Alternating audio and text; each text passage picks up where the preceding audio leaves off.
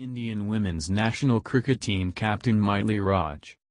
11 mind-blowing facts about Mitali Raj, captain of the Indian women's national cricket team. In India's opening match against England in the ICC Women's World Cup, one name grabbed attention like never before: Mitali Raj. Not just because she's the captain of India's Test and ODI teams, but because she recently became the first international female cricketer to score 7 consecutive 50s. Certainly not a mean feat. The 34-year-old's leadership qualities have also attracted everyone's attention.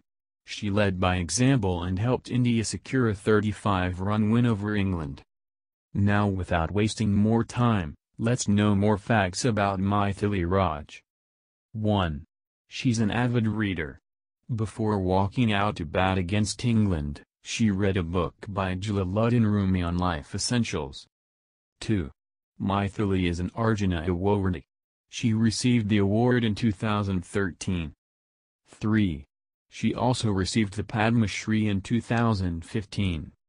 4. Her father Mitali Raj was an officer in the Indian Air Force. 5. Before taking up cricket, Mitali was a classical dancer. She learned Bharatanatyam and wanted to grow in that field. 6.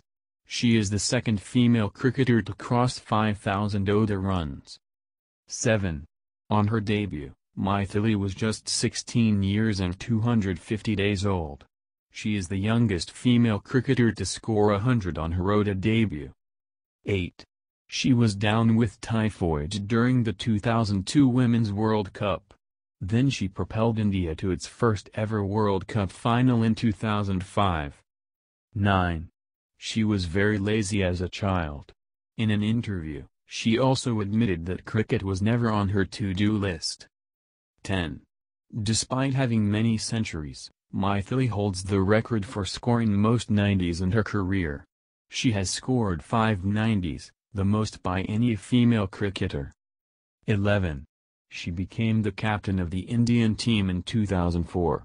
She's the only female cricketer to lead India in a maximum number of ODIs.